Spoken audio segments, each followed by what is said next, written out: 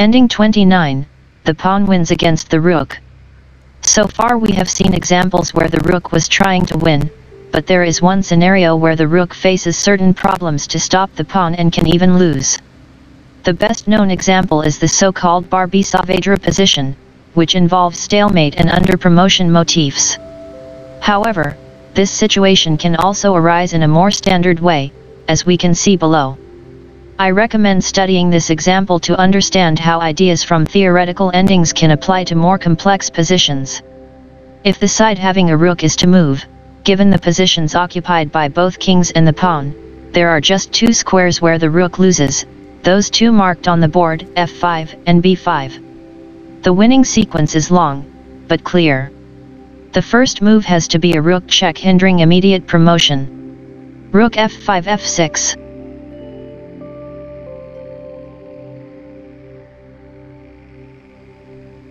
King d6 d5. First subtlety, not. King d6 d7. Rook f6 f1.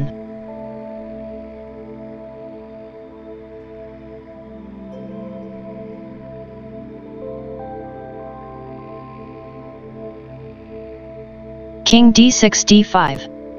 Rook f6 f5. And not. King d5 c4. Rook f5 f1.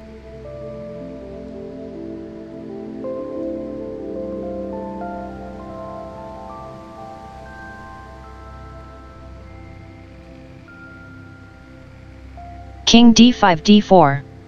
Apparently, the white king cannot flee from the checks, but there is one square where he can hide, b7. We just need a way to cross the c-file. Rook f5 f4. King d4 d3. Rook f4 f3. King d3 c2. Rook f3 f2. King c2 b3. That is the way. Now the king hides on the b7 square without trouble. Rook f2 f3. King b3 b4. Rook f3 f4. King b4 b5. Rook f4 f5. King b5 b6.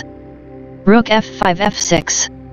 King b6 b7. Recommended exercise: check that black also loses with the rook on the bs square. The sequence is similar.